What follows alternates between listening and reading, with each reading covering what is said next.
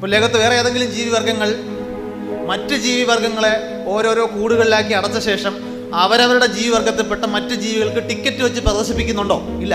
മനുഷ്യൻ എന്ന ഒരു ജീവിവർഗം മാത്രമാണ് മറ്റ് ജീവികളെ കൂട്ടിലിട്ടതിനു ശേഷം അതിനെ മൃഗശാല, സൂ എന്ന് വിളിച്ച് ഒരു ടിക്കറ്റഡ് ഇൻസ്റ്റിറ്റ്യൂഷനായി നടത്തിക്കൊണ്ടുപോകും.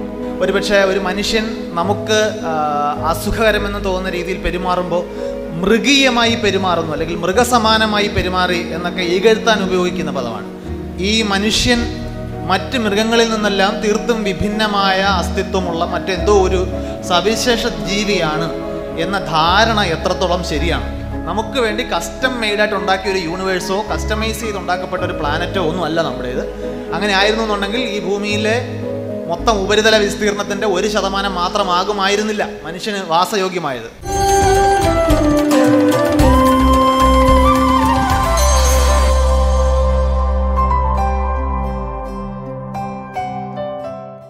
എല്ലാവർക്കും നമസ്കാരം.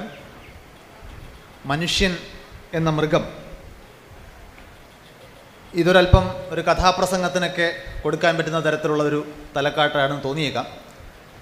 ഒരു രീതിയിൽ പറഞ്ഞാൽ അതൊരു കഥയായിട്ട് വേണമെങ്കിൽ പരിഗണിക്കുകയും ചെയ്യാം. പക്ഷേ ആ ഒരു ഭാവനാ സൃഷ്ടിയായ കഥ എന്നതിനപ്പുറം ഇതൊരു ഇന്ന് മനുഷ്യൻ ആർജിച്ച അറിവിൻ്റെ അടിസ്ഥാനത്തിൽ നമ്മൾ മനസ്സിലാക്കിയെടുക്കുന്ന ഒരു നരേഷൻ, ഒരു വിവരണം എന്ന രീതിയിൽ ഇതിനെ കാണുന്നതായിരിക്കും നല്ലത്. മനുഷ്യൻ എന്ന മൃഗം, പൊതുവിൽ ഈ രണ്ട് വാക്കുകളും നമ്മൾ പരസ്പരം വിരുദ്ധമായ അർത്ഥമുള്ള, അല്ലെങ്കിൽ എപ്പോഴും വേഴ്സസ് മാൻ വേഴ്സസ് ബീസ്റ്റ്, ഇങ്ങനെയൊക്കെയുള്ള താരതമ്യങ്ങളാണ് പൊതുവിൽ നമ്മൾ കണ്ട് ശീലിച്ചിട്ടുള്ളത്. ഒരുപക്ഷെ ഒരു മനുഷ്യൻ നമുക്ക് അസുഖകരമെന്ന് തോന്നുന്ന രീതിയിൽ പെരുമാറുമ്പോൾ മൃഗീയമായി പെരുമാറുന്നു, അല്ലെങ്കിൽ മൃഗസമാനമായി പെരുമാറി എന്നൊക്കെ ഇകഴ്ത്താൻ ഉപയോഗിക്കുന്ന പദമാണ്. കുറച്ചു കാലം മുമ്പൊക്കെ ഒരുപക്ഷെ നസീറിൻ്റെയൊക്കെ സമയത്ത് സിനിമയിൽ എടാ മൃഗമേ എന്ന് വിളിക്കുന്നത് ഒരു തെറിവിളി പോലെ കണക്കാക്കിയിരുന്നു. അപ്പോൾ മനുഷ്യൻ വേഴ്സസ് മൃഗം, മനുഷ്യനല്ലാത്ത അല്ലെങ്കിൽ മനുഷ്യനേക്കാൾ താഴ്ന്ന എന്തോ ആണ് ഈ മൃഗം എന്ന വാക്കിനെ പൊതുവെ നമ്മൾ അങ്ങനെയാണ് വിളിക്കാറ്. ഇന്നത്തെ ഈ വിഷയത്തിൻ്റെ പശ്ചാത്തലം എന്ന് പറയുന്നത്, പ്രത്യക്ഷത്തിൽ ഈ മനുഷ്യൻ മറ്റ് മൃഗങ്ങളിൽ നിന്നെല്ലാം തീർത്തും വിഭിന്നമായ അസ്തിത്വമുള്ള മറ്റെന്തോ ഒരു സവിശേഷ ജീവിയാണ് എന്ന ധാരണ എത്രത്തോളം ശരിയാണ് അതൊന്ന് പുനഃപരിശോധിക്കാനാണ് ഇവിടെ ശ്രമിക്കുന്നത്. അതായത് നമുക്ക് ഒരു മനുഷ്യവർഗം അല്ലെങ്കിൽ ഒരു സ്പീഷീസ് എന്ന നിലയിൽ നമ്മളെല്ലാം ഒരു അഹങ്കാരം കൊണ്ട് നടക്കുന്നുണ്ട്. അതായത് മറ്റു ജീവികളിൽ നിന്നെല്ലാം വ്യത്യസ്തരാണ് നമുക്ക് അങ്ങനെ ഒരു താരതമ്യത്തിൻ്റെ ആവശ്യം തന്നെ ഇല്ല. ഇപ്പോൾ ലോകത്ത് വേറെ ഏതെങ്കിലും ജീവിവർഗങ്ങൾ മറ്റ് ജീവിവർഗങ്ങളെ ഓരോരോ കൂടുകളിലാക്കി അടച്ച ശേഷം അവരവരുടെ ജീവിവർഗത്തിൽപ്പെട്ട മറ്റ് ജീവികൾക്ക് ടിക്കറ്റ് വെച്ച് പ്രദർശിപ്പിക്കുന്നുണ്ടോ? ഇല്ല.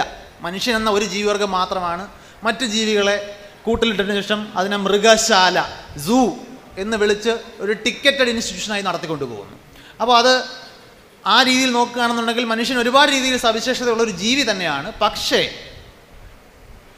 മറ്റ് ജീവികളുമായിട്ട് മനുഷ്യൻ എന്ന ജീവിക്കുള്ള സാമ്യം, മനുഷ്യൻ എന്ന ജന്തുവിനുള്ള സാമ്യം, ദ ആനിമൽ കോൾഡ് ഹ്യൂമൻ, ആ ജീവിക്കുള്ള സാമ്യം നമുക്ക് തോന്നുന്നതിനേക്കാൾ വളരെ വളരെ വലുതാണ്. അതാണ് നമ്മളൊന്ന് പരിശോധിക്കാൻ പോകുന്നത്. അതിനു മുമ്പ് ഈ ജീവി, മനുഷ്യൻ എന്ന് പറയുന്ന ജീവിയെ ഈ പ്രപഞ്ചത്തിൻ്റെ പശ്ചാത്തലത്തിൽ നമുക്കൊന്ന് കാണണം. പ്രപഞ്ചം എന്ന് പറയുന്നത് യൂണിവേഴ്സ്, ഇന്ന് ഈ നിലനിൽക്കുന്ന എക്സിസ്റ്റ് ചെയ്യുന്ന എല്ലാത്തിനെയും ഉൾക്കൊള്ളുന്ന ഒരു വസ്തു എന്ന രീതിയിലാണ് നമ്മൾ പ്രപഞ്ചത്തെ കാണുന്നത്. ഇന്നത്തെ ഭൗതിക ശാസ്ത്രത്തിലെ ഗവേഷണങ്ങളും കണ്ടെത്തലുകളും നമ്മളോട് പറയുന്നത് ഈ പ്രപഞ്ചത്തിന് 1380 കോടി വർഷത്തെ പഴക്കമുണ്ട്, ചരിത്രമുണ്ട് എന്നാണ്. 1380 വർഷം മുമ്പ് ദ ബിഗ് ബാങ് എന്ന് ഓമന പേരിട്ട് വിളിക്കുന്ന ഒരു പ്രതിഭാസത്തിലൂടെയാണ് ഇന്നത്തെ പ്രപഞ്ചം, നമ്മൾ ഇന്നീ കാണുന്ന പ്രപഞ്ചം ഉണ്ടായത്. അതിനുശേഷം അത് ഒരുപാട് വർഷങ്ങൾ പലതരത്തിലുള്ള വികാസ ചരിത്രത്തിലൂടെ കടന്നു വന്നു. ഏതാണ്ട് 450 കോടി വർഷം മുമ്പ് സൗരയൂഥം എന്ന് പറയുന്ന ഈ പ്രപഞ്ചത്തിൻ്റെ ഒരു കോണിൽ രണ്ടാമത്തെയോ മൂന്നാമത്തെയോ തലമുറ എന്ന് വിശേഷിപ്പിക്കാവുന്ന ഒരു നക്ഷത്രം, അതിനെ ചുറ്റുന്ന കുറേ വസ്തുക്കൾ എന്ന രീതിയിൽ സൗരയൂഥം അല്ലെങ്കിൽ സോളാർ സിസ്റ്റം എന്ന് നമ്മൾ വിളിക്കുന്ന ഒരു വസ്തു ഉണ്ടാവുന്നു. അങ്ങനെ ഉണ്ടായ സൂര്യൻ എന്ന് പറയുന്ന നക്ഷത്രത്തിന് ചുറ്റുമുണ്ടായ ഗ്രഹങ്ങളിൽ ഒന്നായ ഭൂമി എന്ന് പറയുന്ന ഗ്രഹത്തിൽ, ആ ഗ്രഹമുണ്ടായി ഏതാണ്ട് ഒരു 60-70 കോടി വർഷങ്ങൾ കഴിയുമ്പോൾ എന്ന് നമ്മൾ ഇന്ന് മനസ്സിലാക്കുന്നു, ജീവൻ എന്ന് പറയുന്ന നമ്മൾ ലൈഫ് എന്ന് വിളിക്കുന്ന പ്രതിഭാസത്തിന് തുടക്കമാകുന്നു. അതെങ്ങനെ എന്നുള്ളതിന് ഇപ്പോഴും തർക്കങ്ങളുണ്ട്. പക്ഷേ ഉണ്ടായി എന്നതിന് തെളിവാണ് ഇവിടെ ഇരിക്കുന്ന നമ്മളും ഓരോ ജീവികളും. ജീവനുണ്ടായി, അതിന് സ്വയം പരിണമിക്കാനുള്ള കഴിവുണ്ടായിരുന്നു, അതിന് സ്വയം റെപ്ലിക്കേറ്റ് ചെയ്യാനുള്ള, സ്വന്തം പകർപ്പുകൾ എടുക്കാനുള്ള കഴിവുണ്ടായിരുന്നു. അങ്ങനെ ജീവിവർഗങ്ങളുണ്ടായി, അതിൽ പരിണാമങ്ങളിലൂടെ ജീവി വൈവിധ്യം ഉണ്ടായി, പലതരത്തിലുള്ള ലക്ഷക്കണക്കിന് കോടിക്കണക്കിന് ജീവിവർഗങ്ങൾ ഈ ഭൂമി എന്ന് പറയുന്ന ഗോളത്തിൽ ഉണ്ടായി വന്നു. അതിലൊരു ജീവിവർഗമായി കഷ്ടിച്ച് 3 ലക്ഷം വർഷം മുമ്പ് ഹോമോസാപ്പിയൻസ് എന്ന് ഇന്ന് സയൻസിൻ്റെ ഭാഷയിൽ വിളിക്കുന്ന ജീവിവർഗമുണ്ടായി. ആ ജീവിവർഗമാണ് ഞാനും നിങ്ങളും ഉൾപ്പെടുന്ന ഈ മനുഷ്യവർഗം. അതോടൊപ്പം ഈ പരിണാമ വൃക്ഷത്തിൻ്റെ പല ശിഖരങ്ങളിലായി നമ്മളോടൊപ്പം ഒരുപാട് ജീവിവർഗങ്ങൾ, അതൊരു ഒച്ച ആയിക്കൊള്ളട്ടെ, നീലത്തിമിംഗലം ആയിക്കൊള്ളട്ടെ, ആന ആയിക്കൊള്ളട്ടെ, പുലി ആയിക്കോട്ടെ, പാറ്റ ആയിക്കോട്ടെ, അങ്ങനെ ദശലക്ഷക്കണക്കിന് അല്ലെങ്കിൽ 100 കോടിക്കടുപ്പിച്ച് നമുക്ക് എണ്ണം എത്ര ജീവിവർഗങ്ങളുണ്ടെന്നുള്ള കാര്യത്തിൽ ഇന്നും തർക്കമില്ലാത്തൊരു ഉത്തരവില്ല. ഏതാനും ലക്ഷങ്ങൾ മുതൽ ഒരുപക്ഷെ കോടിക്കണക്കിന് ബില്യൺസ് വരെ എണ്ണുന്നവരുണ്ട്, ട്രില്യൺസ് എണ്ണുന്നവരുണ്ട്. എങ്ങനെയായാലും എണ്ണിയാൽ ഒടുങ്ങാത്തത്രയും ജീവിവർഗങ്ങൾ തന്നെ ഉണ്ട്. അതിൽ ഒരു ജീവിവർഗമാണ് നമ്മൾ. ഈ ഒരു പശ്ചാത്തലത്തിൽ വേണം നമ്മൾ കാണേണ്ടത്. ഈ ഭൂമിക്ക് തന്നെ 450 കോടി വർഷം പഴക്കമുണ്ടെങ്കിൽ അതിൽ മനുഷ്യൻ എന്ന് പറയുന്ന ജീവിക്ക് കഷ്ടിച്ച് 3 ലക്ഷം വർഷത്തെ പഴക്കമേ ഉള്ളൂ. മനുഷ്യരെ പോലെ ഇരിക്കുന്ന ജീവികൾ, മനുഷ്യൻ്റെ പൂർവിക ജീവികൾ എന്ന് വിളിക്കാവുന്ന ജീവികളുടെ ചരിത്രം അന്വേഷിച്ച് പോയാൽ പോലും 10-80 ലക്ഷം വർഷത്തിനപ്പുറത്തേക്ക് ആ ചരിത്രമില്ല. അപ്പോൾ ഈ പശ്ചാത്തലത്തിൽ വേണം മറ്റ് ജീവികളുമായിട്ട് നമ്മൾ താരതമ്യം ചെയ്യേണ്ടത്. നമുക്ക് വേണ്ടി കസ്റ്റം മെയ്ഡായിട്ട് ഉണ്ടാക്കിയ ഒരു യൂണിവേഴ്സോ കസ്റ്റമൈസ് ചെയ്ത് ഉണ്ടാക്കപ്പെട്ട ഒരു പ്ലാനറ്റോ ഒന്നും അല്ല നമ്മുടേത്. അങ്ങനെ ആയിരുന്നു എന്നുണ്ടെങ്കിൽ ഈ ഭൂമിയിലെ മൊത്തം ഉപരിതല വിസ്തീർണത്തിൻ്റെ 1% മാത്രമാകുമായിരുന്നില്ല മനുഷ്യന് വാസയോഗ്യമായത്. നമുക്കറിയാം, മനുഷ്യനൊരു കരജീവിയാണ്. ഭൂമിയുടെ വിസ്താരത്തിൻ്റെ ഉപരിതലത്തിൻ്റെ 4/3 ഭാഗവും കടലാണ്. അപ്പോൾ ഒറ്റയടിക്ക് ഭൂമി എന്ന് പറയുന്നത് നമ്മുടെ സ്വന്തം ഗ്രഹത്തിൻ്റെ വസുധൈവ കുടുംബം എന്ന് വിളിക്കുന്ന ഈ വസുധയുടെ 4/3 ഭാഗവും ഒറ്റയടിക്ക് നമുക്ക് ബാധകമല്ലാത്തൊരു സ്ഥലമായി. ബാക്കിയുള്ള കരപ്രദേശങ്ങളിൽ തന്നെ മരുഭൂമികളുണ്ട്, ചെങ്കുത്തായ പർവ്വത പ്രദേശങ്ങളുണ്ട്, തണുത്തുറഞ്ഞു പോയ സ്ഥലങ്ങളുണ്ട്, എക്സ്ട്രീമായിട്ടുള്ള വെതർ ഫിനോമിന നിൽക്കുന്ന കാലാവസ്ഥ പ്രതിഭാസങ്ങളുള്ള സ്ഥലങ്ങളുണ്ട്. അവിടെ നിന്ന് മനുഷ്യന് വാസയോഗ്യമല്ല. സത്യത്തിൽ മനുഷ്യന് ഈ ഭൂമിയുടെ ഉപരിതല വിസ്താരത്തിൻ്റെ ഏതാണ്ട് 1%-2% ഏരിയയിലാണ് വാസയോഗ്യം എന്ന് വിശേഷിപ്പിക്കാവുന്നത്. അപ്പോൾ നമ്മുടേത് എന്ന് കരുതുന്ന ഈ പ്രപഞ്ചം, നമ്മുടേതെന്ന് കരുതുന്ന ഭൂമി എത്രത്തോളം നമ്മുടേതാണ് എന്ന ചോദ്യം കൂടി ഇവിടെ ഒന്ന് ഉയർത്തേണ്ടതുണ്ട്. ഇനി മറ്റു ജീവിവർഗങ്ങളുമായിട്ട് താരതമ്യം ചെയ്താൽ സൂക്ഷ്മതലത്തിൽ നമ്മൾ വിചാരിക്കുന്നതിനേക്കാൾ സാമ്യമുണ്ട്. എല്ലാ ജീവികളും, പ്രത്യേകിച്ച് മൃഗങ്ങൾ, എല്ലാ ജീവികളും നിർമ്മിക്കപ്പെട്ടിരിക്കുന്നത്, ജീവശരീരങ്ങളെല്ലാം നിർമ്മിക്കപ്പെട്ടിരിക്കുന്നത് കോശം അല്ലെങ്കിൽ സെൽ എന്ന് വിളിക്കുന്ന ഘടകഭാഗങ്ങൾ കൊണ്ടാണ്. ഈ ഭൂമിയിലെ ജീവിവർഗങ്ങളിൽ അല്ലെങ്കിൽ ഭൂമിയിൽ ജീവിക്കുന്ന ജീവികളിൽ ഭൂരിഭാഗം എണ്ണത്തിനും ഒരു കോശം മാത്രമാണ് അവരുടെ ശരീരം. ഏകകോശ ജീവികൾ അല്ലെങ്കിൽ യൂണിസെല്ലുലാർ ഓർഗാനിസംസ് എന്ന് വിളിക്കുന്നു. ചില ജീവികളിൽ മൾട്ടി സെല്ലുലാരിറ്റി, ബഹുകോശത്വം എന്ന് പറയുന്ന ഒരു പ്രതിഭാസം ഉരുത്തിരിഞ്ഞു വന്നതിൻ്റെ ഫലമായിട്ടുണ്ടായ ബഹുകോശ ജീവികളിൽ ഒന്നാണ് മനുഷ്യർ. പക്ഷേ എല്ലാ ജീവികളും അടിസ്ഥാനപരമായിട്ട് കോശങ്ങളാൽ നിർമ്മിക്കപ്പെട്ടിരിക്കുന്നു. ശ്രദ്ധിച്ചു കഴിഞ്ഞാൽ എല്ലാ ജീവികൾക്കും ജീവിക്കാൻ ഊർജ്ജം ആവശ്യമാണ്. ഈ ഊർജ്ജം ഓരോ കോശത്തിലും ഉണ്ടാക്കപ്പെടുകയാണ് ചെയ്യുക. ഊർജ്ജം ശരീരത്തിൽ, വലിയ ശരീരമുള്ളൊരു ജീവിക്ക് ഏതെങ്കിലും ഒരു കേന്ദ്രഭാഗത്ത് ഊർജ്ജം ഉണ്ടാക്കി എല്ലാ കോശങ്ങളിലേക്കും വിതരണം ചെയ്യാനുള്ള എനർജി ഡിസ്ട്രിബ്യൂഷനുള്ളൊരു സംവിധാനം ഇല്ല.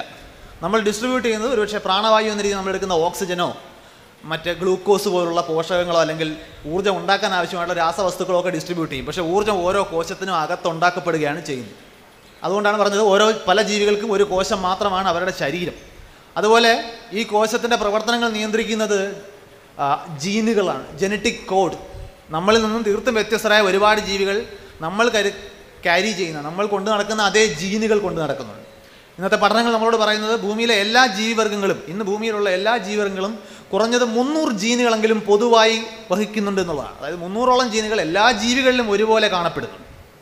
അതുപോലെ DNA എന്ന് പറയുന്ന ഡബിൾ ഹെലിക്കൽ സ്ട്രക്ചറുള്ള ഒരു തന്മാത്രയാണ് മിക്ക ജീവികൾ, ഏതാണ്ട് എല്ലാ ജീവികളുടെയും ശരീരഘടനയും ശരീരധർമ്മങ്ങളുടെ പോക്കും ഒക്കെ നിയന്ത്രിക്കുന്നത്. എല്ലാ ജീവികളും ഊർജ്ജം ഉണ്ടാക്കുന്നത് ATP എന്ന് പറയുന്ന ഒരു തന്മാത്രയുടെ അടിസ്ഥാനത്തിലാണ്. അഡിനോസൈൻ ട്രൈ ഫോസ്ഫേറ്റ് എന്ന് വിളിക്കുന്ന ഒരു തന്മാത്ര. പൊതു ജീവശാസ്ത്രത്തിൽ അതിനെ എനർജി കറൻസി എന്നാണ് വിളിക്കാറ്. എല്ലാ ജീവികളും, അതായത് നമ്മൾ ഈ മനുഷ്യനെന്ന് വിളിക്കുന്ന ജീവി ഉൾപ്പെടെ എല്ലാ ജീവികളും ഇതേ തന്മാത്രയുടെ രൂപത്തിലാണ് ശരീരത്തിലെ ഊർജ്ജം കൈകാര്യം ചെയ്യുന്നത്. അത് നമ്മൾ ഉണ്ടാക്കുന്ന പോലെ ആയിരിക്കില്ല. ഗ്ലൂക്കോസിൻ്റെയൊക്കെ അടിസ്ഥാനത്തിലായിരിക്കും നമ്മൾ ATP ഉണ്ടാക്കുന്നതെങ്കിൽ സസ്യങ്ങൾ ഉണ്ടാക്കുന്നത് കാർബൺ ഡൈ ഓക്സൈഡ് വലിച്ചെടുത്ത് പ്രകാശ സംശ്ലേഷണത്തിൻ്റെ രൂപത്തിലായിരിക്കും. പക്ഷേ കൈകാര്യം ചെയ്യുന്നത് അപ്പോഴും ATP എന്ന് പറയുന്ന തന്മാത്രയാണ്. അപ്പോൾ സൂക്ഷ്മതലത്തിൽ ഈ പ്രത്യക്ഷത്തിൽ വളരെ വളരെ വ്യത്യസ്തമെന്ന് തോന്നുന്ന ജീവികൾ പോലും അഭൂതപൂർവമായ വളരെ അത്ഭുതകരമായിട്ടുള്ള സാമ്യം പുലർത്തുന്നുണ്ട്. സൂക്ഷ്മതലത്തിൽ മാത്രമല്ല, ശരീരം എന്ന രീതിയിൽ കുറച്ചുകൂടെ ഒരു സ്ഥൂല ശരീരത്തിൽ നോക്കിയാൽ പോലും ഈ ശരീരത്തിൽ പലവിധ സംവിധാനങ്ങളുണ്ട്. അത് വലിയ ജീവികളായാലും ചെറിയ ജീവികളായാലും ഈ സംവിധാനങ്ങൾ എങ്ങനെ വർക്ക് ചെയ്യുന്നു എന്നുള്ളതിൽ വ്യത്യാസം ഉണ്ടാകുമെങ്കിൽ പോലും സംവിധാനങ്ങളൊക്കെ ഒരുപാട് ജീവികൾ പൊതുവായിട്ടുണ്ട്. ഉദാഹരണത്തിന് ശ്വസനം, റെസ്പിറേഷൻ എന്ന് പറയുന്നത് എല്ലാ ജീവികളിലും, ഏതാണ്ട് എല്ലാ ജീവികളും ചെയ്യുന്നുണ്ട്.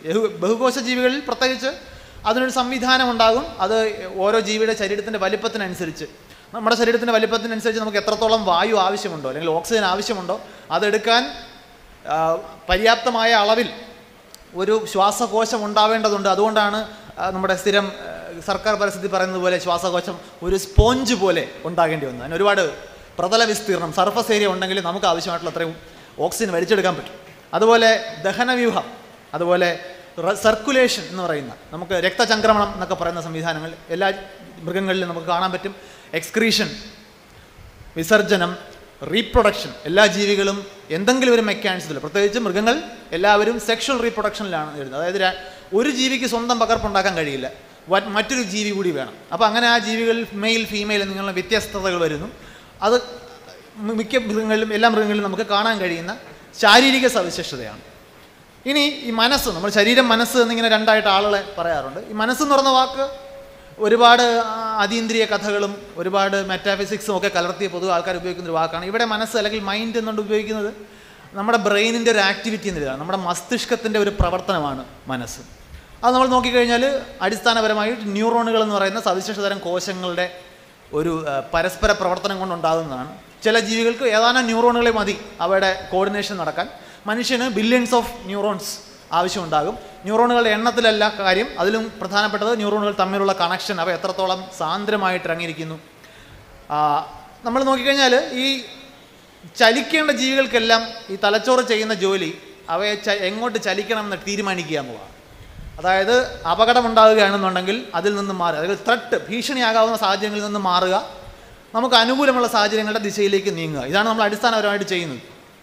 അപ്പം നമ്മൾ നടന്നു പോകുമ്പോൾ നമുക്ക് ഇഷ്ടമല്ലാത്ത, നമുക്ക് ശത്രുതയുള്ള ഒരാൾ എതിരെ വന്നു കഴിഞ്ഞാൽ അയാളെ ഒഴിവാക്കി പോകാമെന്ന് നമ്മൾ തീരുമാനിക്കുന്നത് എന്തൊക്കെയോ അസുഖകരമായിട്ടുള്ള സാഹചര്യം നമ്മൾ ഒഴിവാക്കുകയാണ് ചെയ്യുന്നത്. അപ്പോൾ ശരിക്കും മസ്തിഷ്കം ചെയ്യുന്നത് നിങ്ങളുടെ ചലന ദിശയാണ് നിയന്ത്രിക്കുന്നത്.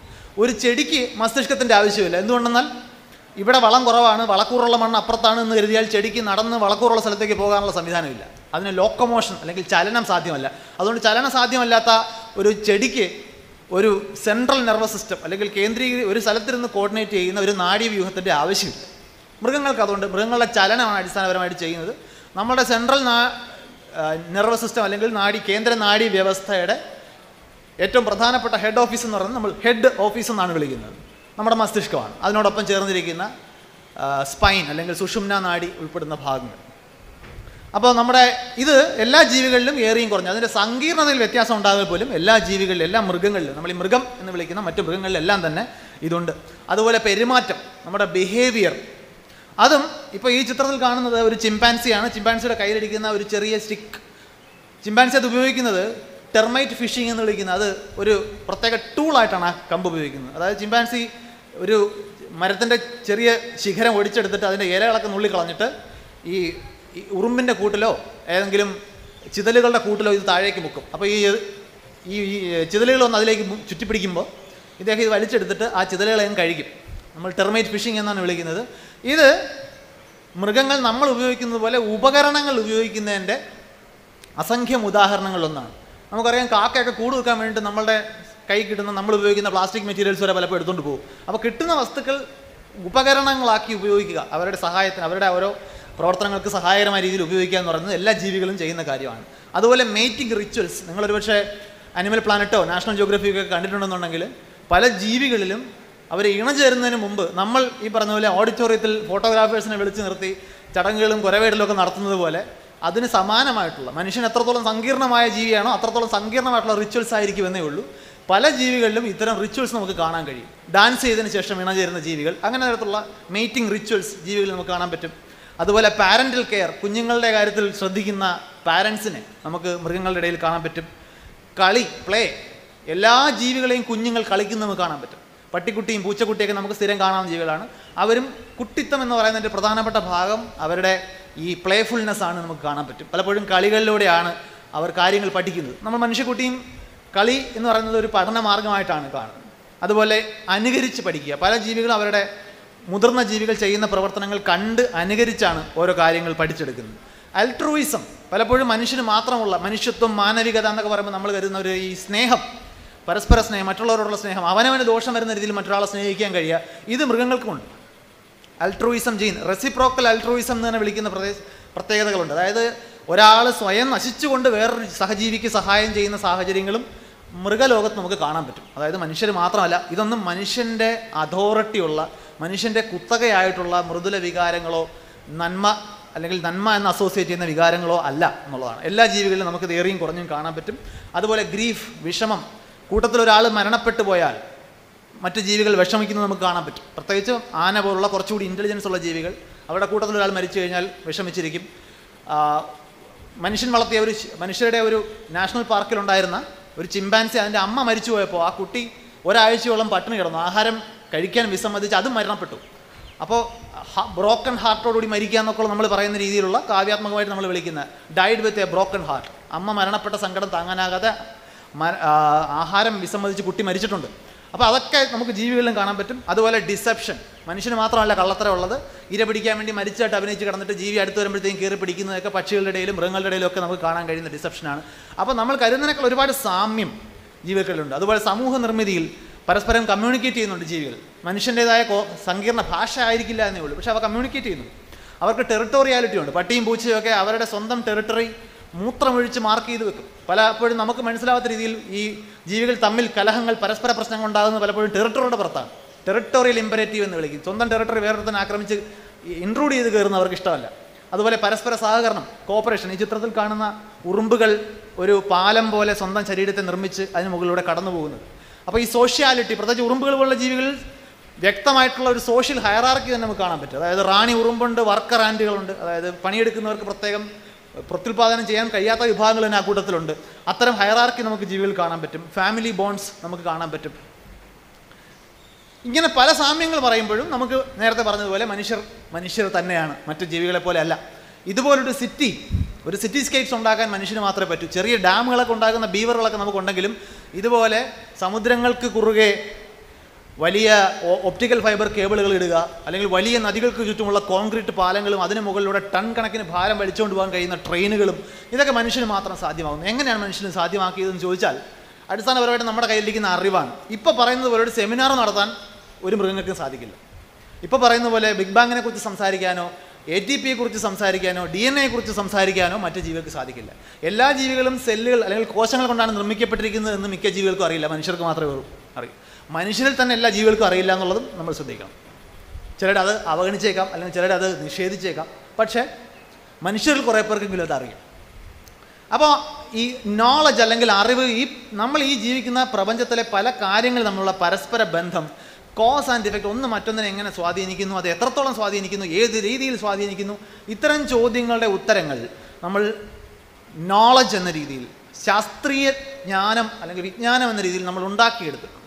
ഇത്തരം വിജ്ഞാനത്തിൻ്റെ അനന്തരഫലമായിട്ടാണ് നമ്മൾ ഉണ്ടാകുന്ന ഓരോ പ്രോഡക്റ്റും ഉണ്ടാകുന്നത്, ഒരു മെറ്റീരിയൽ ഉണ്ടാകുന്നത്. ഇപ്പോൾ ഞാൻ ഈ സംസാരിച്ചുകൊണ്ടിരിക്കുന്നത് എൻ്റെ തൊണ്ടയ്ക്ക് സാധിക്കാൻ കഴിയുന്നതിനേക്കാൾ ഒച്ചത്തിൽ നിങ്ങൾക്ക് കേൾക്കാൻ കഴിയുന്നതിന് കാരണം ഇലക്ട്രോ മാഗ്നറ്റിസത്തെ കുറിച്ച് അറിയാവുന്നതുകൊണ്ടാണ് എൻ്റെ ശബ്ദത്തെ ഒരു വൈദ്യുത കാന്തിക തരംഗമാക്കി മാറ്റാൻ ഈ മൈക്കിന് സാധിക്കുന്നത്. അതിന് ആംപ്ലിഫൈ ചെയ്യാനുള്ള സംവിധാനമുള്ളത് ഇന്ന് സെമി കണ്ടക്ടർ ഇലക്ട്രോണിക്സിൻ്റെ ഫലമായി ഉണ്ടായ ആംപ്ലിഫയറുകളുള്ള സർക്യൂട്ടുകൾ ഉണ്ടാക്കാൻ കഴിഞ്ഞുകൊണ്ടാണ്. സെമി കണ്ടക്ടറിന് പിന്നിൽ പ്രവർത്തിക്കുന്നത് ക്വാണ്ടം മെക്കാനിക്സ് എന്ന് പറയുന്ന ഒരുപക്ഷെ അഡ്വാൻസ്ഡ് എന്ന് വിളിക്കാവുന്ന ഭൗതിക ശാസ്ത്രജ്ഞാനമാകുന്നു.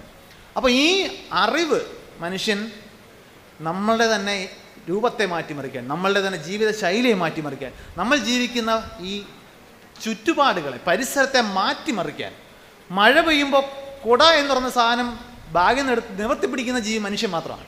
മറ്റു ജീവികൾ മഴയിൽ നിന്ന് ഒഴിവാകണമെങ്കിൽ അവിടെ ആൾറെഡി ഉള്ള ഷെൽട്ടറിനകത്തേക്ക് കയറി നിൽക്കണം. സ്വന്തമായിട്ട് ഷെൽട്ടർ കൊണ്ടു നടക്കാൻ കഴിയില്ല. അസുഖം വരുമ്പോൾ ഒരു മരുന്ന് ഉണ്ടാക്കി കഴിക്കാൻ കഴിയുന്നൊരു ജീവി മനുഷ്യൻ മാത്രമാണ്. നമ്മുടെ എല്ലാ ആശുപത്രികളും അടിസ്ഥാനപരമായി പ്രകൃതി വിരുദ്ധമാണ്. പ്രകൃതി വിരുദ്ധമാണ് ഉദ്ദേശിക്കുന്നത്, നിങ്ങളെ ഒരു ബാക്ടീരിയ ഇൻഫെക്റ്റ് ചെയ്യുമ്പോൾ ആ ബാക്ടീരിയയ്ക്ക് നിങ്ങളെ രോഗിയാക്കണമെന്നോ നിങ്ങളെ കൊല്ലണമെന്നോ ഒരാഗ്രഹവും ഇല്ല. ആ ബാക്ടീരിയ സ്വന്തം കോപ്പി എടുക്കാനാണ് ശ്രമിക്കുന്നത്. നമ്മളും അതാണ് ചെയ്യുന്നത്. ബാക്ടീരിയ അത് തന്നെയാണ് ചെയ്യുന്നത്, പക്ഷേ നമ്മുടെ ശരീരത്തിലാണെന്നേ ഉള്ളൂ. അത് കാരണം നമുക്ക് ചില ദോഷങ്ങളൊക്കെ ഉണ്ടായേക്കാം. അത് ബാക്ടീരിയ മനഃപൂർവ്വം ചെയ്യുന്നതല്ല. അപ്പോൾ നമ്മൾ ഒരു ആൻറ്റിബയോട്ടിക് എടുക്കുമ്പോൾ അടിസ്ഥാനപരമായിട്ട് ആ ബാക്ടീരിയയുടെ ജീവിക്കാനുള്ള അവകാശത്തെയാണ് നമ്മൾ തടയാൻ ശ്രമിക്കുന്നത്. ഇത്തരം ഇടപെടലുകൾ ഇത് മനുഷ്യനെ വ്യത്യസ്തമാക്കുന്നു. ഈ വ്യത്യസ്തതയുടെ അടിസ്ഥാനം തേടിപ്പോയാൽ നമ്മൾ കരുതുന്നതിനേക്കാൾ കുറച്ചുകൂടി ഫണ്ടമെൻ്റലായിട്ടുള്ള ചില വ്യത്യസ്തതകളാണ് ഇത്രയും ഡ്രമാറ്റിക് ആയിട്ടുള്ള നാടകീയമായ മാറ്റം മനുഷ്യനെന്ന ജീവിക്ക് മറ്റ് ജീവികളിൽ നിന്ന് ഉണ്ടാക്കിയെടുക്കുന്നതെന്ന് കാണാൻ പറ്റും. അതിലേറ്റവും പ്രധാനപ്പെട്ടത്, ഒറ്റയടിക്ക് തോന്നിയില്ലെങ്കിൽ പോലും, നമ്മളുടെ ഇരുകാലിൽ നിവർന്നുള്ള നടത്തമാണ്. ഈ ചിത്രത്തിൽ കാണുന്ന ഒരു കടുവ അതിൻ്റെ കുട്ടി എടുത്തുകൊണ്ട് പോകുന്നതാണ്. ഒരു കടുവയ്ക്കോ നമുക്ക് കൂടുതൽ പരിചയമുള്ളൊരു പൂച്ച അതിൻ്റെ കുഞ്ഞുങ്ങളെ എടുത്ത് മാറ്റാൻ ശ്രമിക്കുന്നതായിരിക്കും. അതിൻ്റെ ലിറ്റർ ഒന്നിലധികം കുട്ടികളുണ്ടാകും. ആ പൂച്ച വളരെ കഷ്ടപ്പെട്ടാണ് കുഞ്ഞുങ്ങളെ ഒരു സ്ഥലത്ത് നിന്ന് വേറെ സ്ഥലത്തേക്ക് മാറ്റുന്നത്. എന്തുകൊണ്ടാണ് ഇത്രയും കഷ്ടപ്പെടേണ്ടി വരുന്നതെന്ന് വെച്ചാൽ അതിന് നടക്കണമെങ്കിൽ 4 കാലും ആവശ്യമുണ്ട്. മനുഷ്യനാണെങ്കിൽ 4 പിള്ളേരെ ഒരുമിച്ചെടുക്കും. എന്തുകൊണ്ടെന്നാൽ നടക്കാൻ 2 കാല് മതി. ബൈപ്പിഡലിസം എന്നാണ് ബയോളജിയിൽ അതിനെ വിളിക്കുക. ബൈപ്പിഡലിസം, 2 കാലിലുള്ള നടത്തം. ഇത് നമ്മൾ കരുതുന്നതിനേക്കാൾ വളരെ വളരെ സുപ്രധാനമായിട്ടുള്ളൊരു മാറ്റമാണ് മനുഷ്യൻ്റെ പൂർവിക ജീവി ഒരു കാലത്ത് 4 കാലിൽ നടന്നിരുന്ന മരത്തിൽ ജീവിച്ചിരുന്ന ജീവിയാണ്. പിന്നീട് അത് തറയിലേക്ക് ഇറങ്ങി. അപ്പോഴും കുറേ കാലം കൂടി അത് 4 കാലം ഉപയോഗിച്ചിരുന്നു. കുറേ കഴിഞ്ഞപ്പോൾ ഈ 2 കൈയൊന്നും സ്വതന്ത്രമായി. എഴുന്നേറ്റ് നടക്കാൻ കഴിയുമ്പോൾ, നിവർന്ന് നടക്കാൻ കഴിയുമ്പോൾ നമുക്ക് ദൂരക്കാഴ്ച സാധ്യമാകും. നമ്മൾ സൂര്യനോട് എക്സ്പോസ് ചെയ്യുന്ന ഏരിയ കുറയും. അപ്പോൾ നമുക്ക് കുറച്ച് ഹീറ്റിനെ തെർമോ റെഗുലേഷൻ, നമ്മുടെ ശരീരത്തിൻ്റെ താപനില നിലനിർത്താൻ കുറച്ചുകൂടി എളുപ്പമാണ്. പിന്നെ വളരെ ദൂരം നടക്കാൻ, നമ്മുടെ ചീറ്റപ്പുലിയുടെ സ്പീഡിനെ കുറിച്ചൊക്കെ നമ്മൾ പറയുമെങ്കിലും ചീറ്റപ്പുലിക്ക് ഏതാനും സെക്കൻഡുകൾ മാത്രമേ ആ സ്പീഡ് നിലനിർത്താൻ കഴിയൂ. അത് കഴിയുമ്പോൾ അത് ക്ഷീണിച്ചു പോകും. മനുഷ്യന് മാത്രമാണ് മാരത്തോൺ ഓടാൻ കഴിയുന്ന ഒരേ ഒരു ജീവി. ഒരുപാട് ദൂരം സഞ്ചരിക്കാൻ മനുഷ്യന് സാധിക്കും. അതുപോലെ ഇതിൻ്റെ നമുക്ക് ഫേസ് ടു ഫേസ് സംസാരിക്കാൻ കഴിയുന്നത് എഴുന്നേറ്റ് നിൽക്കുന്നുണ്ടാണ്. മറ്റു ജീവികൾക്ക് ഈ മുഖാമുഖം സംസാരിക്കുന്നത് എളുപ്പമല്ല. നമ്മുടെ സോഷ്യൽ ലൈഫ് ഈ പരിണമിച്ചുണ്ടാകുന്നത്, നമ്മുടെ സാമൂഹിക ജീവിതം പരിണമിച്ചുണ്ടായതിൽ ഈ ഇരുകാലിൽ നടത്തത്തിന് വളരെയധികം പ്രാധാന്യമുണ്ട്. മനുഷ്യൻ്റെ മുഖം ഇത്ര യുണീക്കായത്, നമുക്ക് 2 കടുവകളുടെ പാസ്പോർട്ട് സൈസ് ഫോട്ടോ കണ്ടാൽ 2 പേരും തമ്മിലുള്ള വ്യത്യാസം തിരിച്ചറിയാൻ കഴിയണമെന്നില്ല. എന്തുകൊണ്ടെന്നാൽ 2 കടുവകളുടെ മുഖങ്ങൾ 2 മനുഷ്യരുടെ മുഖങ്ങൾ പോലെ അത്ര വ്യത്യസ്തമല്ല.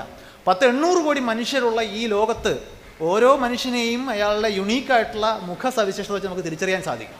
അതൊക്കെ പതിയെ ഇവോൾവ് ചെയ്യാൻ കാരണം നമ്മുടെ ഇരുകാലിലുള്ള നടത്തമാണ്. ഈ കൈകൾ മറ്റ് ആവശ്യങ്ങൾക്ക് സ്വതന്ത്രമാകുമ്പോഴാണ് അത് ഉപയോഗിക്കാനും അതുപയോഗിച്ച് ഉപകരണങ്ങൾ ഉണ്ടാക്കാനും അതുപയോഗിച്ച് നമ്മളുണ്ടാക്കിയ ഉപകരണങ്ങൾ കൊണ്ട് മറ്റു ഉപകരണങ്ങൾ ഉണ്ടാക്കാനും. നമ്മളുടെ കാർ നമുക്ക് സഞ്ചരിക്കാനുള്ളൊരു ഉപകരണമാണ്. പക്ഷേ ആ കാർ ഉണ്ടാക്കുന്ന ഒരു മാനുഫാക്ചറിങ് പ്ലാന്റിലേക്ക് ചെന്നാൽ അത് ഉണ്ടാക്കുന്ന മറ്റു ചില ഉപകരണങ്ങൾ വെച്ചിട്ടാണ്. ഒരു റോബോട്ടിക് ആമായിരിക്കും, അത് മനുഷ്യനുണ്ടാക്കിയൊരു ഉപകരണമാണ്. അത് ഉണ്ടാക്കിയെടുക്കുന്ന ഒരു ലെയ്ത്തിലാണെങ്കിൽ ആ ലെയ്ത്ത് മനുഷ്യനുണ്ടാക്കിയൊരു ഉപകരണമാണ്. അപ്പം മനുഷ്യനുണ്ടാക്കിയ ഉപകരണങ്ങൾ കൊണ്ട് കൂടുതൽ ഉപകരണങ്ങൾ ഉണ്ടാകുകയും ടൂൾ യൂസാണ് മറ്റു മൃഗങ്ങളിൽ നമ്മൾ കാണുന്നത്. ടൂൾ മേക്കിംഗ് ആണ് മനുഷ്യൻ കണ്ടെത്തിയ വിപ്ലവം. അതിന് ഈ 2 കൈകൾ സ്വതന്ത്രമാകണം. നമുക്ക് ബൈപ്പിഡലിസം അങ്ങനെ വലിയ ഒരു നിർണായക സ്ഥാനം വഹിച്ചിട്ടുണ്ട്. അതിൻ്റെ തുടർച്ചയാണ് ബാക്കി എല്ലാ മാറ്റങ്ങളും ഒന്ന് കാണാൻ സാധിക്കും. 2 കാലിൽ നടക്കാൻ, നിവർന്ന് നടക്കാൻ സാധിച്ചു എന്നുള്ളത്. മറ്റൊന്ന് മസ്തിഷ്കം. ചില ശാസ്ത്രജ്ഞരെങ്കിലും അഭിപ്രായപ്പെടുന്നത് ഈ ഇരുകാലിൽ നടത്തത്തിൻ്റെ മറ്റൊരു പരിണാമം തന്നെയായിരുന്നു നമ്മുടെ തലച്ചോറിൻ്റെ വികാസം എന്നുള്ളതാണ്. പലപ്പോഴും നമ്മൾ ആദ്യമ മനുഷ്യർ ഉപയോഗിച്ചിരുന്ന ചെറിയ കല്ലുളി പോലുള്ള ചെറിയ ടൂളുകളെക്കുറിച്ച് സംസാരിക്കുമ്പോൾ അത് വലിയൊരു സാങ്കേതിക വിദ്യയായിട്ട് നമുക്ക് തോന്നില്ല. പലപ്പോഴും ആദ്യത്തെ കുന്തമുനയൊക്കെ ഉണ്ടായി വരാൻ തന്നെ 10-80,000-ഓളം വർഷം എടുത്തു. മനുഷ്യർ അത്രയും തലമുറകളിലൂടെയാണ്. എന്തെന്നാൽ ഇത് കാണുമ്പോൾ വളരെ ചെറിയൊരു വസ്തുവാണെന്ന് തോന്നുമെങ്കിലും ഒരു പാറക്കഷ്ണത്തെ എടുത്ത് വെട്ടി ഷെയ്പ്പ് ചെയ്ത് ഒരു കൂർത്ത സൂചി മുന്ന പോലെ ഉണ്ടാക്കിയെടുക്കണമെങ്കിൽ അതിൻ്റെ ഇപ്പോഴത്തെ രൂപം എന്താണ്, അത് ഏത് രൂപത്തിലേക്കാണ് എത്തേണ്ടത്, അത് എങ്ങനെയാണ് ആ രൂപത്തിലേക്ക് എത്തിക്കേണ്ടത് എന്ന ഒരു പ്ലാനിങ് സാധിക്കണം. അതിന് നിങ്ങൾക്ക് സങ്കീർണമായൊരു മസ്തിഷ്കം ആവശ്യമുണ്ട്. മനുഷ്യനെ സംബന്ധിച്ചിടത്തോളം എൻസെഫലൈസേഷൻ കോഷ്യന്റ് എന്ന് പറയുന്ന ഒരു സംഖ്യ, അതായത് ശരീര വലിപ്പമായിട്ട് താരതമ്യം ചെയ്യുമ്പോൾ മസ്തിഷ്കത്തിൻ്റെ വലിപ്പം വളരെ കൂടുതലാണ്. പിന്നെ നമ്മുടെ ഗ്രേ മാറ്റർ എന്ന് വിളിക്കുന്ന ഭാഗം, നമുക്കറിയാം മസ്തിഷ്കം ഒരു ജെല്ല് പോലിരിക്കുന്ന ഒരു അവയവമാണ്, വളരെ സോഫ്റ്റാണ്. അത് ഒരുപാട് ഇങ്ങനെ ഗൈറിഫിക്കേഷൻ എന്ന് പറയുന്നത് ഇങ്ങനെ ചുരുട്ടി മടക്കി വെച്ചിരിക്കുന്ന പോലെയാണ് ഇരിക്കുന്നത്. അതിൻ്റെ സർഫസ് ഏരിയ, പ്രതല വിസ്തീർണം കൂടുതലാണ്. അപ്പോൾ അതിന് കൂടുതൽ ന്യൂറോണുകളെ അക്കോമഡേറ്റ് ചെയ്യാൻ പറ്റും. ഈ ന്യൂറോണുകൾ തമ്മിലുള്ള കണക്ഷൻ, മസ്തിഷ്ക നാഡീകോശങ്ങൾ തമ്മിലുള്ള കണക്ഷൻസ് കൂടുതൽ സ്ട്രോങ് ആണ്.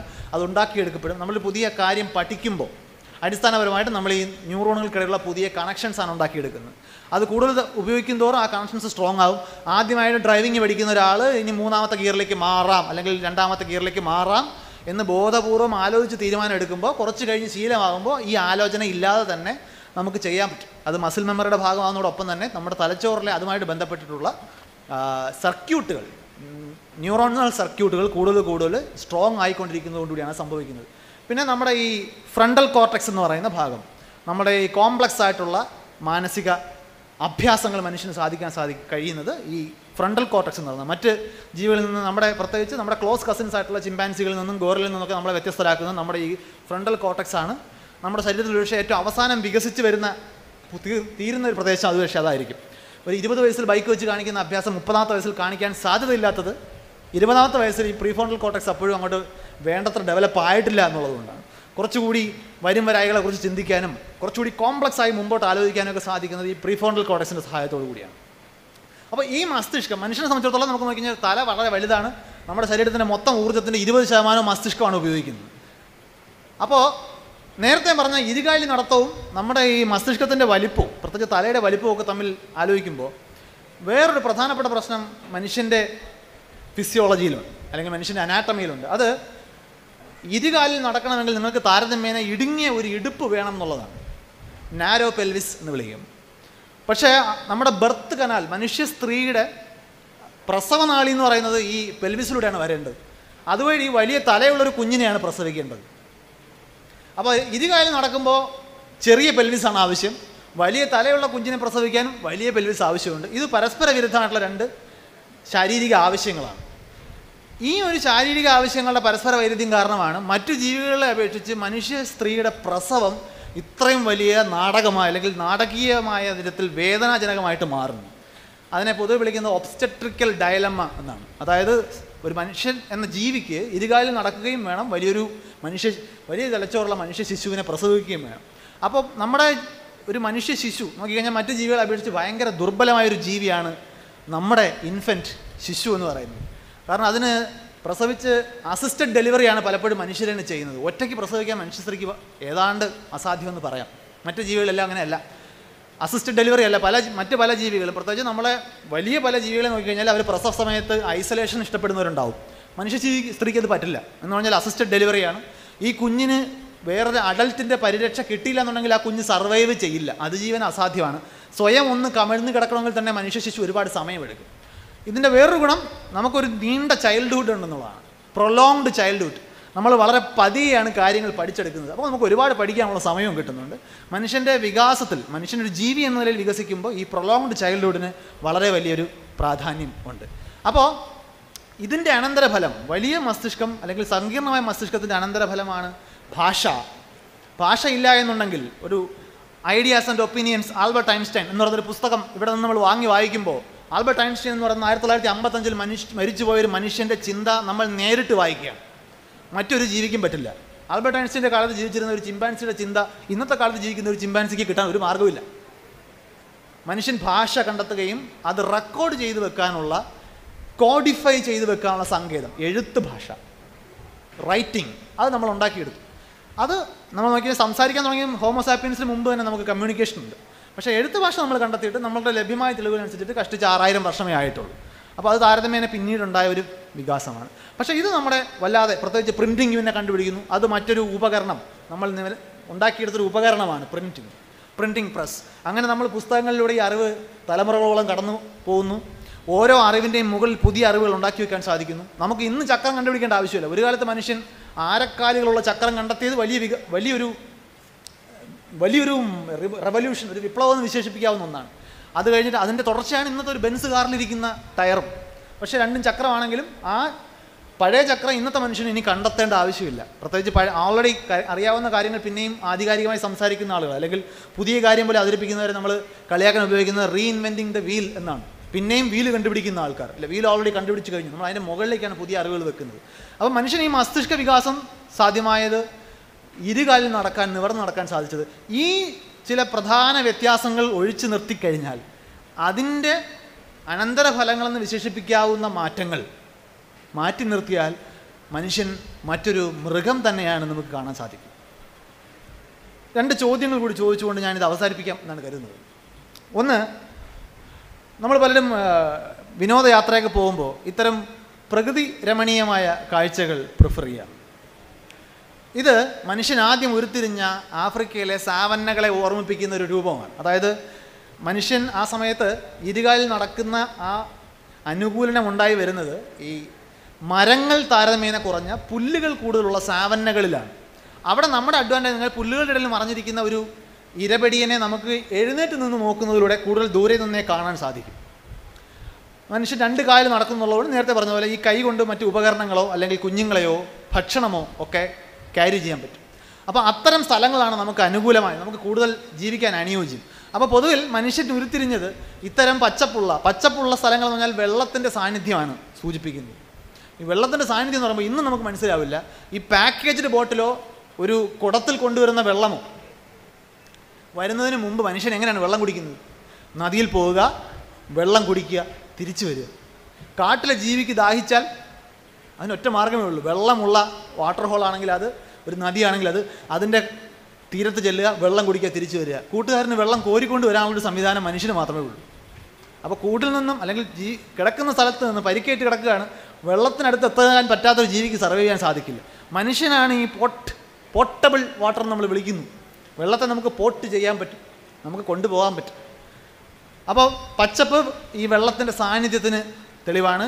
നമ്മളെ ആ പുരാതന സംസ്കാരങ്ങൾ നോക്കുക, ഇൻഡസ് വാലി സിവിലൈസേഷനോ അല്ലെങ്കിൽ നൈൽ നദിയുടെ തീരം, യൂഫ്രട്ടീസ് ടൈഗ്രിസ് നദികളുടെ തീരം, സിന്ധു നദിയുടെ തീരം, വലിയ നദികളുടെ തീരത്താണ് ആദ്യത്തെ മാനവ സംസ്കാരങ്ങൾ ഉണ്ടാകുന്നത്. ഈ നദികളുടെ തീരത്തിന് വരാനുള്ള കാരണം ഈ വെള്ളമാണ്. വെള്ളം വളരെ പ്രധാനപ്പെട്ടതാണ്. അപ്പോൾ നമ്മൾ ഇത്തരം പച്ചപ്പ്, നമ്മുടെ പലരുടെയും വാൾപേപ്പറൊക്കെ നോക്കിക്കഴിഞ്ഞാൽ ഇതുപോലുള്ള പച്ചപ്പ് കാണാൻ പറ്റും. നമ്മൾക്ക് ഉള്ളിൽ ഇതിനോട് ഇപ്പോഴും ആ ഒരു ഇഷ്ടം ഉണ്ട്. നമ്മൾ ഇന്നും കൊണ്ട് നടക്കുന്ന പല ഇഷ്ടങ്ങൾക്കും ഇങ്ങനെ ഒരു ചരിത്രമുണ്ട്. ഇപ്പോൾ ഇപ്പോഴും കോളേജിലേക്ക് ടൂറുകളുടെ പ്രധാന ആകർഷണം ക്യാമ്പ് ഫയറാണ്. അതായത് മനുഷ്യൻ കൈകാര്യം ചെയ്യുന്ന മറ്റൊരു പ്രധാനപ്പെട്ട വസ്തു തീയാണ്. തീയെ മെരുക്കാൻ കഴിഞ്ഞു എന്നുള്ളതാണ് മറ്റു ജീവികളിൽ നിന്ന് നമുക്കുള്ള വ്യത്യാസം. മറ്റു ജീവികൾ തീയെ ഭയപ്പെടുകയാണ് ചെയ്യുന്നത്. തീയെ ഉപയോഗിച്ച് ഭയപ്പെടുത്തി മറ്റു മൃഗങ്ങളെ നമ്മൾ ഇന്നും ഓടിക്കാറുണ്ട്. അപ്പോൾ ഇത് ആവശ്യമുള്ളപ്പോൾ തീ കത്തിക്കാനും ആവശ്യം കഴിയുമ്പോൾ അത് അണയ്ക്കാനും കഴിയുന്നൊരു ജീവി മനുഷ്യനാണ്. അപ്പോൾ രാത്രിയിൽ ഒരു കാട്ടിൽ ജീവിക്കുന്ന മനുഷ്യ കൂട്ടത്തെ സംബന്ധിച്ചിടത്തോളം ഒരു നെരിപ്പോട്ടിന് ചുറ്റും ഇരുന്ന് കഥ പറഞ്ഞിരിക്കുക, കയ്യിൽ ഭാഷയുണ്ട്. ഞാൻ ഇങ്ങനെ നടന്നു പോകുന്ന സമയത്ത് ഇന്നലെ ഇന്ന നദിയുടെ അല്ലെങ്കിൽ ഇന്ന പാറയുടെ പരിസരത്ത് 2 പുലികളെ കണ്ടു എന്ന് പറഞ്ഞ് നാളെ നീ പോകുമ്പോൾ ഒന്ന് സൂക്ഷിച്ചോ എന്ന് പറയാൻ കഴിയുന്ന ഒരേ ഒരു ജീവി മനുഷ്യനാണ്. മുൻകൂട്ടി പറയാൻ പറ്റും, അത് കേട്ടിരിക്കുന്ന ആളിന് വിഷ്വലൈസ് ചെയ്യാൻ പറ്റും. അതുപോലെ മറ്റൊരു ജീവിയുടെ 3 മനുഷ്യർക്ക് തീരുമാനിക്കാം, നീ ഈ സൈഡിൽ കൂടെ വരൂ, ഞാൻ ആ സൈഡിൽ കൂടെ വരാം, നീ മറ്റേ സൈഡിൽ നിന്ന് വാ, നമുക്ക് ഈ മാനിനെ ഇങ്ങനെ പിടിക്കാം. മറ്റൊരു ജീവിക്കും ഇങ്ങനെ പറഞ്ഞ് പ്ലാൻ ചെയ്ത് പോയി പിടിക്കാൻ പറ്റില്ല. കാരണം ഭാഷയുടെ സ്വാധീനക്കുറവുണ്ട്. കോംപ്ലക്സ് ആയിട്ടുള്ള കാര്യങ്ങൾ മനസ്സിലാക്കാനും ഇമാജിനേഷൻ ഉണ്ടാക്കാനും അതിനൊക്കെ നമ്മുടെ ഈ പ്രീഫ്രോണ്ടൽ കോർട്സാണ് നമ്മളെ സഹായിക്കുന്നത്. അപ്പോൾ ഈ ക്യാമ്പ് ഫയറിൻ്റെ ഉദാഹരണം പറഞ്ഞാൽ അതുകൊണ്ടാണ്. തീയിട്ട് അതിന് ചുറ്റും ഇരുന്ന് അവരവർക്കറിയാവുന്ന കാര്യങ്ങൾ പറയുക, കഥകളിലൂടെ പറയുക, സ്റ്റോറി ടെല്ലിംഗ്. മനുഷ്യൻ്റെ ഭാഷ ഉരുത്തിരിഞ്ഞാൽ വളരെ പ്രധാനപ്പെട്ട പങ്ക് വഹിച്ചൊരു ഇന്നും തുടരുന്ന സാംസ്കാരികമായിട്ടുള്ളൊരു പ്രാക്ടീസാണ് സ്റ്റോറി ടെല്ലിംഗ്. ഭാഷയുടെ ഉത്ഭവത്തോളം തന്നെ പഴക്കമുണ്ട് അതിന്. നമ്മൾ ആ കഥകളിലൂടെയാണ്. അപ്പോൾ ആളുകൾ അവരുടെ അനുഭവങ്ങൾ പങ്കുവച്ചിരുന്നു.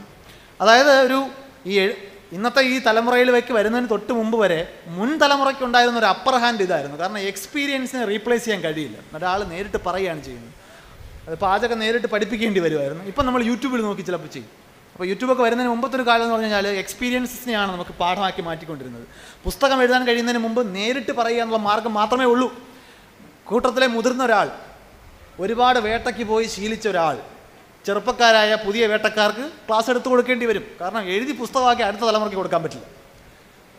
അപ്പോൾ അങ്ങനെ ആ ക്യാമ്പ് ഫയറിനോടുള്ള ഇഷ്ടം പോലുള്ള നമ്മുടെ ഒരു ഇഷ്ടമാണ് ഈ പച്ചപ്പിനോടും ഈ പ്രകൃതി രമണിയോടും നമുക്കുള്ള ഒരു ഇഷ്ടം.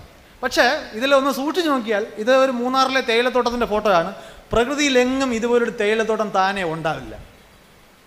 ഇത് മനുഷ്യൻ ഇടപെട്ട് കൃത്യമായി വെട്ടി ഇടയ്ക്ക് വളരുന്ന കളയൊക്കെ മാറ്റി വെട്ടി അതാത് ഹൈറ്റിൽ കൃത്യമായി സ്ട്രക്ചറാക്കി നിർത്തിയാൽ മാത്രം ഉണ്ടാകുന്നതാണ്. അതായത് തേയിലത്തോട്ടങ്ങളുടെ പടം എടുത്തിട്ട് പ്രകൃതി രമണീയത എന്ന് വിളിക്കുന്നതിന് അതൊരു ചെറിയ ശരികേടുണ്ട്. അതിനെ ശരിയാക്കണമെങ്കിൽ മനുഷ്യനും പ്രകൃതിയിലുണ്ടായ അനേകം ജീവികളിലൊന്നാണ്. അപ്പോൾ ആ മനുഷ്യൻ ചെയ്യുന്നത് പ്രകൃതിയിലുള്ളത് തന്നെയാണ്. അപ്പോൾ പ്രകൃതി വിരുദ്ധമായിട്ട് ഒന്നും മനുഷ്യൻ ചെയ്യുന്നില്ല. മനുഷ്യനും പ്രകൃതിയുടെ ഭാഗമാണ്. എങ്ങനെ വേണം നിങ്ങൾക്ക് വ്യാഖ്യാനിക്കാൻ ഞാൻ വിട്ടുതരുന്നു. ഈ പ്രകൃതി രമണിയിലെ ഈ പ്രകൃതി എവിടെയാണ് വർക്ക് ചെയ്യുന്നതെന്ന് സൂചിപ്പിക്കാൻ മാത്രമാണ് ഈ ചോദ്യം ഉന്നയിച്ചത്. മറ്റൊരു ചോദ്യം ഇതാണ്. പലപ്പോഴും നമ്മൾ മനുഷ്യരെ മൃഗങ്ങളുമായിട്ട് താരതമ്യം ചെയ്യുമ്പോൾ ഉണ്ടാക്കുന്നൊരു ചോദ്യമാണിത്. വിശക്കാത്തപ്പോൾ വേട്ടയാടുന്ന ഒരേ ഒരു ജീവി മനുഷ്യനാണ്. അപ്പോൾ അതുകൊണ്ട് ശരിക്കും മനുഷ്യരെയാണ് മൃഗമെന്ന് വിളിക്കേണ്ടത്. മൃഗങ്ങൾ ഭയങ്കര ഡീസൻ്റാണ്, നമ്മളെപ്പോലെ അല്ല. മനുഷ്യർ അത് ഇപ്പോഴും ഈ 2 സ്കൂളാണ്. ചില സമയത്ത് നമ്മൾ പറയും മൃഗങ്ങളാണ് ഭേദമെന്ന്, ചില സമയത്ത് നമ്മൾ സാഹിത്യത്തിൽ പറയും മനുഷ്യർ എത്ര ഉദാത്തമായ സൃഷ്ടി എന്ന് പറയും. പക്ഷേ ഇവിടെ മനുഷ്യരാണ് വില്ലൻ. വിശക്കാത്തപ്പോൾ മറ്റു ജീവികൾ വേട്ടയാടില്ല, പക്ഷേ മനുഷ്യനെ ചെയ്യും. അതുകൊണ്ട് മനുഷ്യൻ ക്രൂരനാണ്. ഇതൊന്നുകൂടെ ഒന്ന് ആലോചിക്കണം. വിശക്കാത്തപ്പോൾ ഒരു കടുവ ഒരു മാനിനെ വേട്ടയാടി എന്ന് വെക്കുക. ആ കടുവ മാനിനെ എന്ത് ചെയ്യും? അതിന് ഫ്രീസറിൽ വെച്ചിട്ട് നാളെ കഴിക്കാൻ പറ്റത്തില്ലല്ലോ. ഈ മാംസം കേടാകാതെ അല്ലെങ്കിൽ അത് ജീർണിച്ച് പോകാതെ സൂക്ഷിക്കാനുള്ള സാങ്കേതിക വിദ്യകളൊന്നും ഇല്ലാത്ത കടുവ വിശക്കുമ്പോൾ മാത്രം വേട്ടയാടുന്നതല്ലേ അതിൻ്റെ ആരോഗ്യത്തിന് നല്ലത്. പ്രത്യേകിച്ച് കടുവയുടെ ഉദാഹരണം പറയുമ്പോൾ ശ്രദ്ധിക്കേണ്ടത്, നമ്മൾ ബാലൻ്റെ മേലൊക്കെ വായിച്ച് പഠിച്ചതുപോലെ കടുവ ഭയങ്കര ഫിറോഷ്യസ് ആയിട്ടൊരു ജീവിയാണ്. മാൻ പാവപ്പെട്ട ഒരു മാൻ പേട ആണ്. അപ്പോൾ ഈ പേടയെ ഓടിച്ചിട്ട് പിടിച്ച് തിന്നുന്ന ഒരു ക്രൂരനായ TG രവി മോഡൽ ക്യാരക്ടറായിട്ടാണ് നമ്മൾ ഈ കടുവയെ പൊതുവെ പ്രസൻറ്റ് ചെയ്യാറ്. പക്ഷേ കടുവയുടെ സ്റ്റാറ്റിസ്റ്റിക്സ് എന്ന് പറഞ്ഞാൽ കടുവ 20 ഇരകളുടെ പിറകെ ഓടുമ്പോഴാണ് ഒരു ഇരയെ കിട്ടുന്നത് എന്നാണ്. അപ്പോൾ ഒരു വേട്ടക്കാരൻ അല്ലെങ്കിൽ ഒരു ഹണ്ടർ, ഒരു പ്രെഡേറ്റർ എന്ന നിലയിൽ അത്ര സക്സസ്ഫുൾ ആയിട്ടുള്ള ജീവിയൊന്നും അല്ല. അപ്പോൾ ഈ 19 ഓട്ടത്തിന് ക്ഷീണിക്കുന്ന ക്ഷീണം എന്ന് പറഞ്ഞാൽ, ഇപ്പോൾ നമ്മൾ അനിമൽ പ്ലാനറ്റ് പോലുള്ള വീഡിയോ ചാനലുകളിലൊക്കെ വരുന്ന ഈ ഫോറസ്റ്റ് വീഡിയോസൊക്കെ നിങ്ങൾ ശ്രദ്ധിച്ചു കഴിഞ്ഞാൽ കടുവയും മാനും ഒരേ ഫ്രെയിമിലൊക്കെ നിങ്ങൾക്ക് കുറേ നേരം കാണാൻ പറ്റും. മാനും അവിടെ നിൽക്കും, കടുവ ഇവിടെ നിൽക്കും. മാൻ ഓടുന്നില്ല. എന്തുകൊണ്ട്? നമ്മുടെ ബാലരമയിൽ വായിച്ച കഥ വെച്ചാണെങ്കിൽ കടുവയെ അടുത്ത് കണ്ടാൽ തന്നെ മാൻ ഓടേണ്ടതാണ്. മാൻ അങ്ങനെ ഓടില്ല. കാരണം മാനും ഒരു മൃഗമാണ്. മനുഷ്യനെ പോലെ പ്രത്യേകിച്ച് കോൾഡ് സ്റ്റോറേജോ എനർജി ഡ്രിങ്കോ ഒന്നും അതിനും ലഭ്യമല്ല. അനാവശ്യമായിട്ട് ഓടിയാൽ അത് ക്ഷീണിക്കും. കടുവ അത് തന്നെയാണ്. ഒരു ഒറ്റ ഓട്ടത്തിൽ ആ മാനിനെ കിട്ടുമെന്ന് ഉറപ്പുണ്ടെങ്കിലേ ഓടാവൂ, ഇല്ലെങ്കിൽ അയാളും ക്ഷീണിക്കും. മാനിനാണെങ്കിൽ പുല്ല് എന്തെങ്കിലും അഡ്ജസ്റ്റ് ചെയ്യാൻ, കടുവയ്ക്ക് അതുപോലും പറ്റത്തില്ല. അപ്പോൾ അനാവശ്യമായി ഓടി ഇര നഷ്ടപ്പെട്ട് കഴിഞ്ഞാൽ കടുവയെ സംബന്ധിച്ചിടത്തോളം ഭയങ്കര നഷ്ടമാണ്. കാരണം അതിന് അടുത്തൊരാളെ കിട്ടുന്നവർ അവിടെ കിടക്കും. അതിന് പരിസരത്തൊന്നും അടുത്തൊരു മാനിനെയോ വേട്ടയാടാൻ പറ്റിയൊരു ജീവിയെ കിട്ടില്ലെങ്കിൽ അത് ചത്തുപോകും. വേറെ ഓപ്ഷനൊന്നും അതിനില്ല, ക്ഷീണിച്ചു പോകും. അപ്പോൾ ജീവികൾക്ക് ആവശ്യമുള്ളപ്പോൾ മാത്രമേ ഓടാൻ പറ്റൂ. ആവശ്യമുള്ളപ്പോൾ തന്നെ ഓടിയാൽ കിട്ടുമെന്ന് ഉറപ്പിച്ചിട്ടൊക്കെ വേണം ഓടണം. അങ്ങനെ ഓടിയിട്ട് പോലും 20-1 സക്സസ് റേറ്റ്. ഓക്കെ, കാട്ടിലെ ജീവിതം നമ്മൾ ബാലരമയിൽ കാണുന്നത് പോലെ, ബാലരമയിൽ കുട്ടൂസനും ഡാക്കിനെയൊക്കെ താമസിക്കുന്ന ഗുഹ നമ്മൾ നോക്കിക്കഴിഞ്ഞാൽ അത് ഗുഹ എന്ന് വിളിക്കുന്നു എന്നേ ഉള്ളൂ.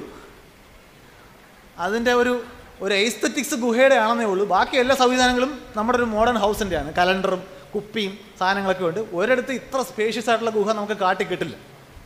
പിന്നെ കായികനികൾ ഭക്ഷിച്ചു എന്ന് പറഞ്ഞു കഴിഞ്ഞാൽ കാട്ടിലൊരു ട്രക്കിങ്ങിന് പോയിട്ടുള്ള ആൾക്കാർക്ക് അറിയാം, അങ്ങനെ ഭക്ഷിക്കാൻ പറ്റുന്ന കായികനികളൊന്നും കാട്ടിൽ കിട്ടത്തില്ല.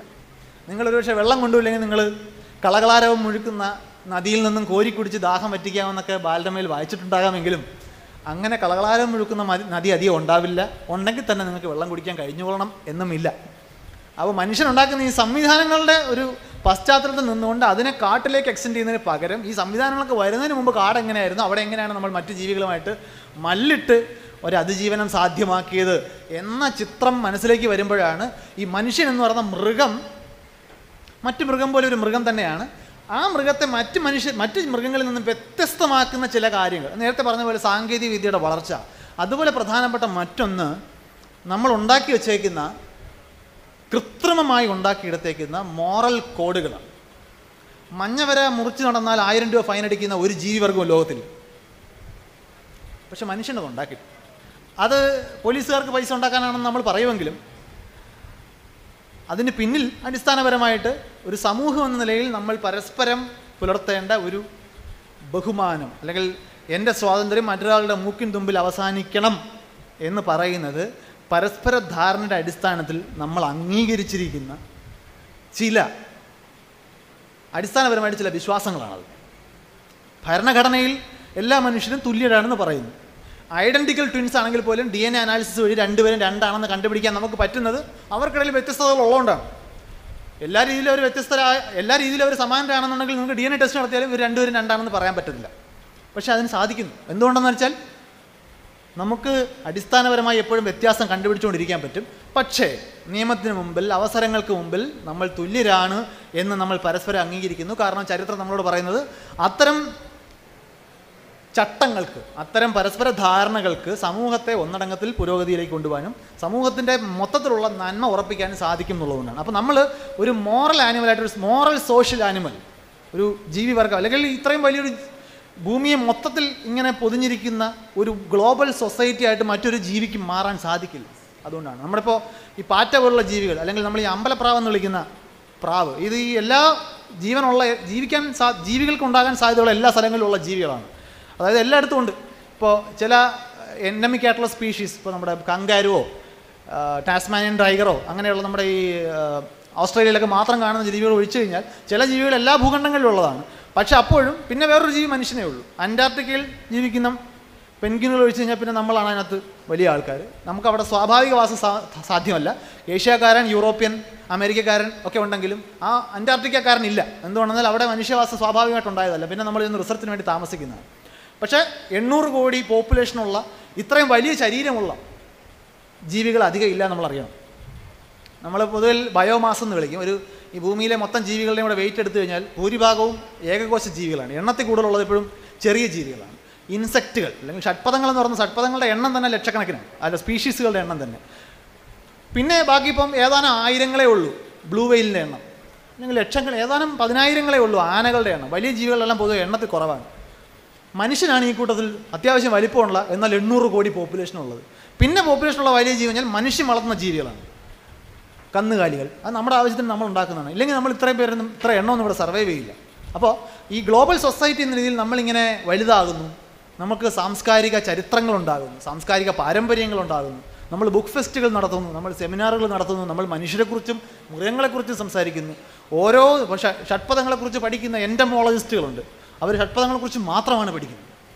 അപ്പോൾ അങ്ങനെ ഹൈപ്പർ സ്പെഷ്യലൈസേഷനും സൂപ്പർ സ്പെഷ്യലൈസേഷൻ എന്നിങ്ങനെ ഓരോ വിഷയങ്ങളെയും കൂടുതൽ കൂടുതൽ സൂക്ഷ്മതലത്തിലേക്ക് പഠിക്കുന്ന ജീവി മനുഷ്യനെന്ന് പറഞ്ഞ ഈ മൃഗം മാത്രമായതുകൊണ്ടാണ് നമ്മളായത്.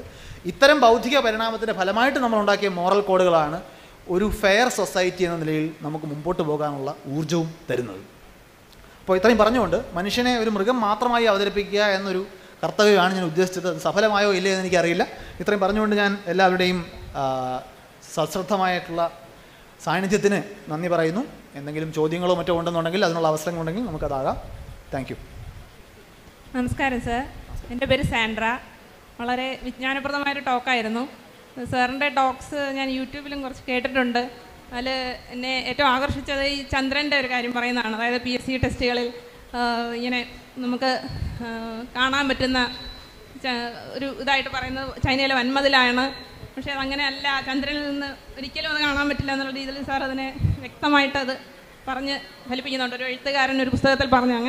അങ്ങനെ പലപ്പോഴും സാറിൻ്റെ ചിന്താഗതികൾ നമ്മൾ സാധാരണക്കാർ ചിന്തിക്കുന്നതിൽ നിന്നും വളരെ വ്യത്യസ്തമായിട്ട് തോന്നിയിട്ടുണ്ട്.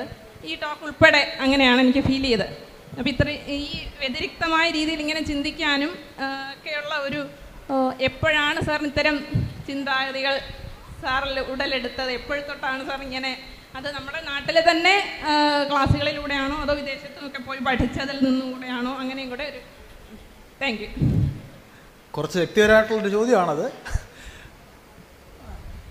അതിൽ ഈ മാൻ വേഴ്സസ് ആനിമൽ എന്ന് പറയുന്നത് പോലെ തന്നെ മറ്റാർക്കും ഇല്ലാത്ത എന്തോ ഒരു കാര്യം കിട്ടിയതുപോലെയാണ് മാഡം അത് പറഞ്ഞത്. അതിനകത്തുള്ള പ്രത്യേകത പറഞ്ഞാൽ ഞാൻ വിദേശത്ത് പോയി പഠിച്ചിട്ടില്ല. നഴ്സറി സ്കൂൾ മുതൽ PhD വരെയും തിരുവനന്തപുരം ജില്ലയിൽ തന്നെയാണ് ചെയ്തത്.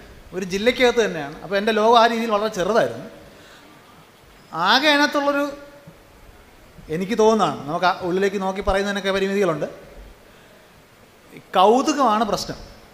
മറ്റേ സിനിമയിലെ ക്യാരക്ടർ പറയുന്ന പോലെ കൗതുക ലേശം കൂടുതലാണ്. അപ്പോൾ അതുകൊണ്ട് എന്താണ് ഈ കാര്യങ്ങൾ ഇങ്ങനെ ഇരിക്കുന്നത്, എന്തുകൊണ്ടാണ് ഇങ്ങനെ എന്നറിയാനുള്ളൊരു കൗതുകമുള്ളത് കൊണ്ടും അത് തടയുന്ന ആരും ചുറ്റുമില്ലാതിരുന്നത് കൊണ്ടും പ്രോത്സാഹിപ്പിച്ചിരുന്നവരുണ്ടായിരുന്നത് കൊണ്ടും കാര്യങ്ങൾ ഒരു പഠിക്കാൻ ഇഷ്ടമാണ്. അപ്പോൾ അങ്ങനെ പഠിച്ചുകൊണ്ട് പുറത്ത് അത് കൂടുതൽ പേർക്ക് അറിയുമ്പോൾ ഞാനത് ആസ്വദിച്ചു മനസ്സിലാക്കുന്നത്. അപ്പോൾ അത് മനസ്സിലാക്കുന്നതിനകത്തൊരു ആസ്വാദ്യത ഉണ്ട് എന്നുള്ളത് കൊണ്ട് അത് വേറെ ആർക്കെങ്കിലും ആസ്വദിക്കാൻ ഉപകാരപ്പെടുമെങ്കിൽ അങ്ങനെ ആയിക്കോട്ടെ, അതുകൊണ്ടുള്ളൊരു സന്തോഷത്തിന് വേണ്ടി സംസാരിക്കുന്നതേ ഉള്ളൂ. അതിനപ്പുറത്തേക്ക് മറ്റൊന്നുമില്ല. അടിസ്ഥാനപരമായിട്ട് ഈ നമ്മളെക്കുറിച്ചും നമുക്ക് ചുറ്റുമുള്ളതിനെക്കുറിച്ചും ഒക്കെ ഉള്ള ഒരു കൗതുകമാണ് മുമ്പോട്ട് നയിക്കുന്നത്. ബാക്കിയൊക്കെ അതിൻ്റെ പുറത്ത് വരുന്നത്. നമ്മളുടെ ചുറ്റുപാട് ഈ പറയുന്ന ടെക്നോളജി ഇതൊക്കെ നമ്മൾ യൂസ് ചെയ്യുന്നതാണ്. അതേസമയത്ത് നമ്മളുടെ പണ്ട് നമ്മൾ ഉപയോഗിച്ചിരുന്ന ഫിസിക്കലായിട്ടുള്ള കാര്യങ്ങൾ നമ്മളിപ്പോൾ അത്രയും യൂസ് ചെയ്യുന്നില്ല.